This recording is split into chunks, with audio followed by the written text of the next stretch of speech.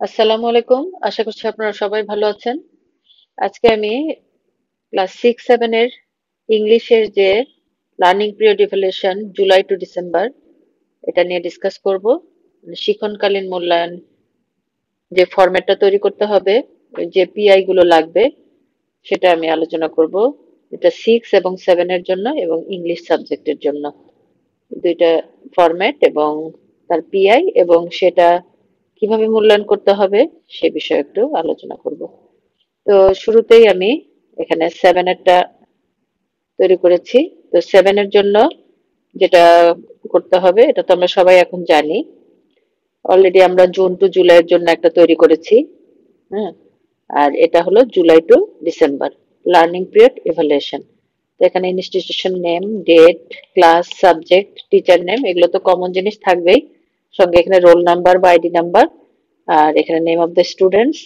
আর এখানে যে পিআই গুলো প্রয়োজন হবে সেগুলো মোস্ট ইম্পর্টেন্ট, এগুলো আমি এখন দেখিয়ে দিচ্ছি। তো এখানে আমরা তো জানি আমাদেরকে এটা চ্যাপ্টার ওয়াইজ সিলেবাসটা ভাগ করে নিতে হয়। আমরা ফার্স্ট হাফটা নিয়েছি জানুয়ারি থেকে জুন পর্যন্ত এবং লাস্ট হাফটা নিয়েছি জুলাই থেকে ডিসেম্বর পর্যন্ত। তো এখানে আমি সেজন্যই চ্যাপ্টার 9টা নিচ্ছি। যেহেতু এখানে 16টা চ্যাপ্টার আছে, তো 8 পর্যন্ত আমরা ফার্স্ট হাফে জুন পর্যন্ত ইউজ করেছি। এখন জুলাই থেকে ডিসেম্বর পর্যন্ত আমরা 9 থেকে 16 এটা দেখবো। তো কারো যদি এখানে চেঞ্জ হয় আপনারা চেঞ্জ করে নিতে পারবেন দুটো মিলিয়ে। তো শুরুতেই এখানে থাকবে এক্সপিরিয়েন্স 9, এক্সপিরিয়েন্স 9, এক্সপিরিয়েন্স 10, 11, 12, 13, 14, 15, 16। ঠিক আছে, তো এক্সপিরিয়েন্স গুলো আমরা নিলাম। এখন এক্সপিরিয়েন্স 9 এর জন্য কিন্তু আমাদের দুইটা পিআই প্রয়োজন হবে। তো সেই পিআই দুটো কি হবে? 9 এর জন্য ফার্স্ট পিআইটা হবে 7.3.1, 7.3.2। এক্সপিরিয়েন্স 10 এর জন্য দুইটা পিআই প্রয়োজন হবে, একটা 7.3.1, এটাও 7.3.2। 11 এর জন্য পিআই লাগবে একটা, এটা এক্সপিরিয়েন্স 7.2.1। আর এক্সপিরিয়েন্স 12 এর জন্য লাগছে 7.2.1।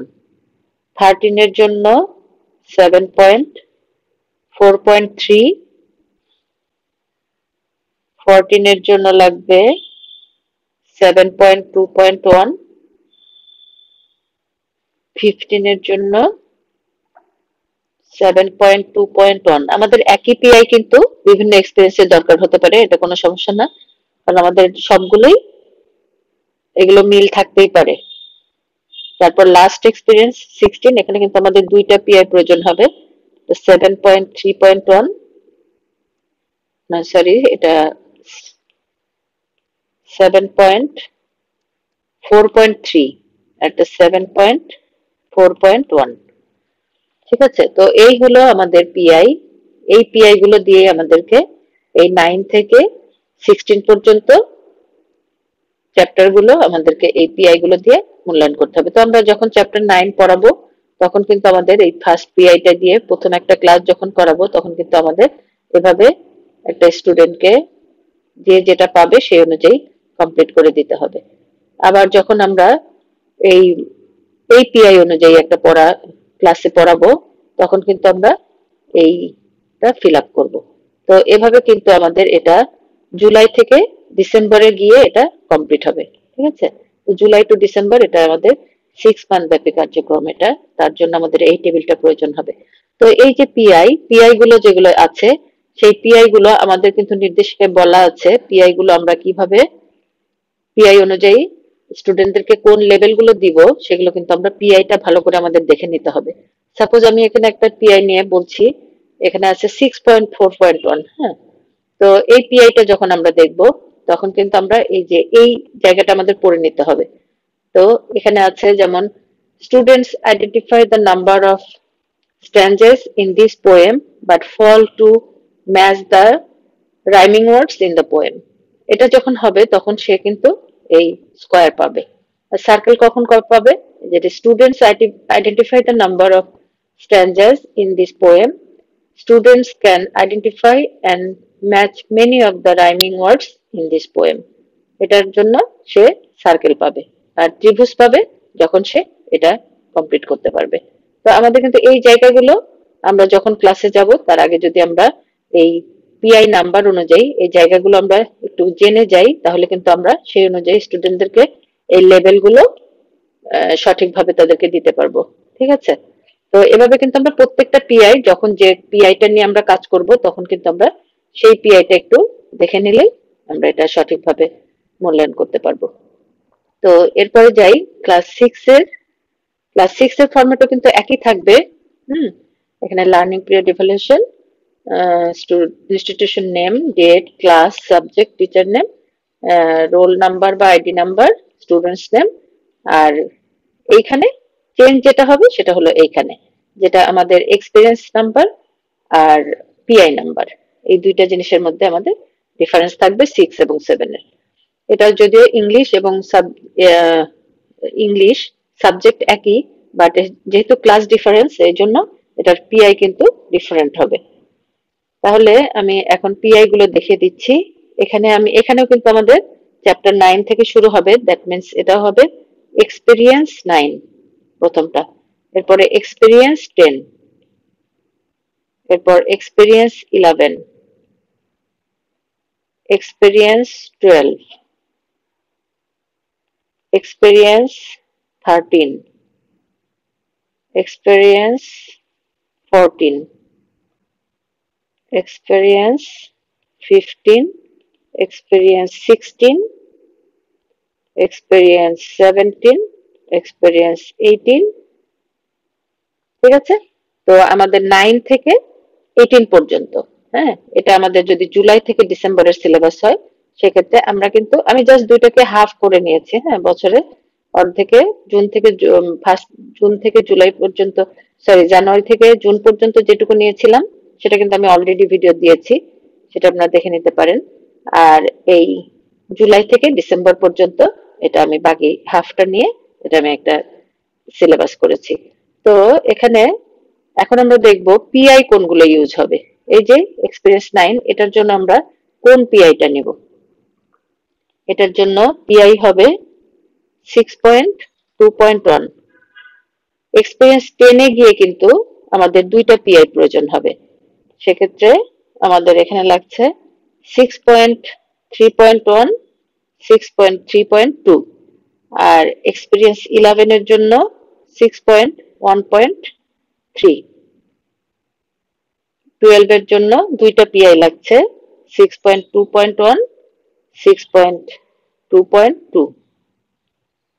13-এর জন্য 6.4.1, 14-এর জন্য লাগছে 6.1.2, 15-এর জন্য 6.4.1।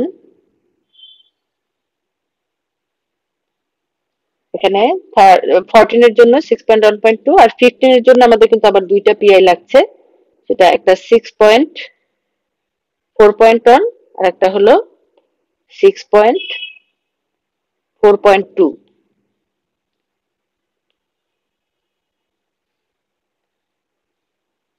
তারপর 16-এর জন্য আমাদের প্রয়োজন হচ্ছে 6.3.2 আর 17-এর জন্য 6.4.1, 18-এর জন্য 6.4.1। আমরা এখানে খেয়াল করলে কিন্তু আপনারা দেখবেন বিভিন্ন সেম এক্সারসাইজের জন্য আমাদের একই পিআই অনেক সময় লাগছে, সেক্ষেত্রেও আমাদের একই পিআই দিয়ে এগুলো কিন্তু আমাদের ইভ্যালুয়েশন করতে হবে এবং সেই অনুযায়ী আমাদেরকে আমরা যখন ফাইনাল ট্রান্সক্রিপ্ট করব আমরা ওই সবগুলো পিআই দেখে ওখানে যে হাইয়েস্ট লেভেলটা পাবে সেটাই কিন্তু আমাদেরকে স্টুডেন্টদেরকে দিতে হবে। তো এই যে এটা কিন্তু আমাদের 6 মান্থ ব্যাপী কার্যক্রম, এখানে কিন্তু আমরা সেই একই কথা এটার মধ্যেও আমরা কি করব, প্রথমে এই যে এক্সপিরিয়েন্স 9 যখন পড়াবো তখন কিন্তু আমরা এই পিআই অনুযায়ী ক্লাসে গিয়ে আমরা এই জিনিসগুলো ভালো করে দেখে পিআই কি বলা আছে সেই অনুযায়ী আমাদের যে একটা ক্লাসের কার্যক্রম হবে এটা। তারপর হয়তো আমরা নেক্সট দিন আবার যখন আরেকটা এক্সারসাইজ 10 পড়াবো তখন কিন্তু আমরা এভাবে আরেকটা তাদেরকে ফিল আপ করবো। এভাবে এভাবে নেক্সট আরেকটা যখন যাব তখন আমরা এভাবে আরেকটা ফিল আপ করবো। তো এভাবে আমাদের সবগুলো কমপ্লিট করতে এরকম ডিসেম্বরের আগে আমাদের এটা কমপ্লিট হয়ে যাবে। এরপরে আসবে সামষ্টিক মূল্যায়ন, সেটার মাধ্যমে আমরা যেটা কালেকটিভ ইভ্যালুয়েশন, সেটার মাধ্যমে এই দুইটার মাধ্যমে আমরা ফাইনাল ট্রান্সক্রিপ্ট তৈরি করতে হবে। তো এটা আমাদের ডে বাই ডে কাজ।